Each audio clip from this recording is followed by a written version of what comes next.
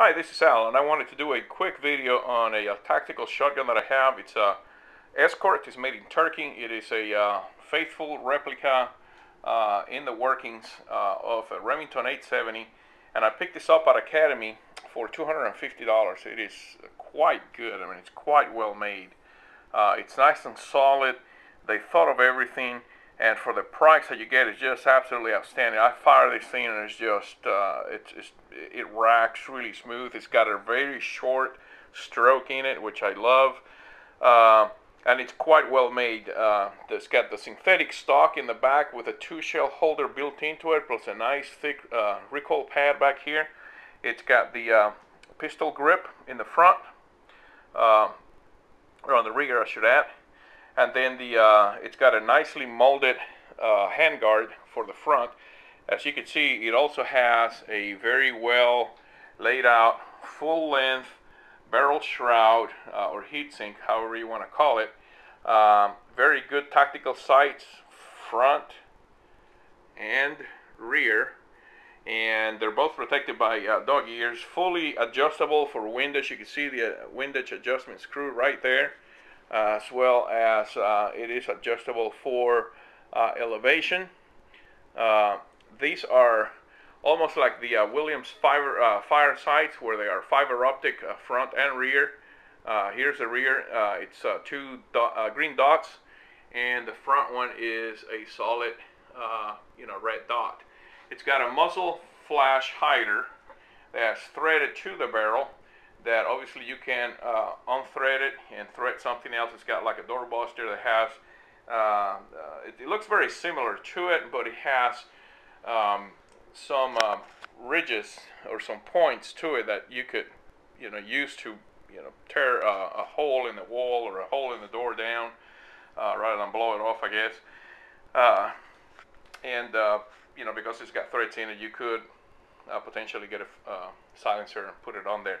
But the magazine extension is available.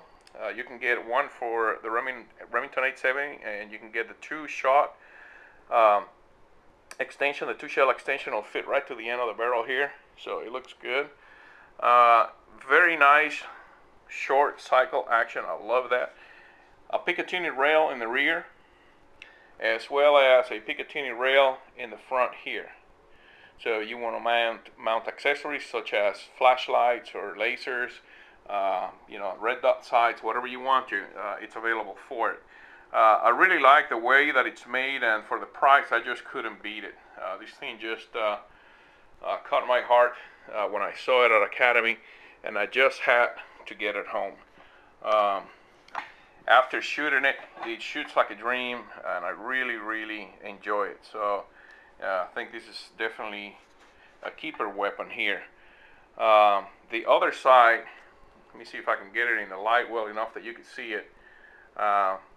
It's quite well made. Everything is nice and crisp. It's well laid out. You can see the molding.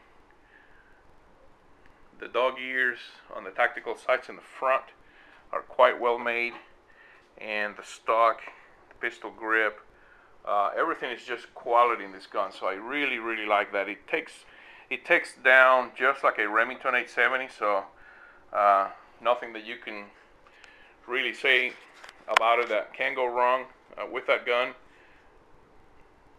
You can look at it right there. I'm gonna go ahead and mount it on the tripod so I can show you the function of the weapon. There we go. So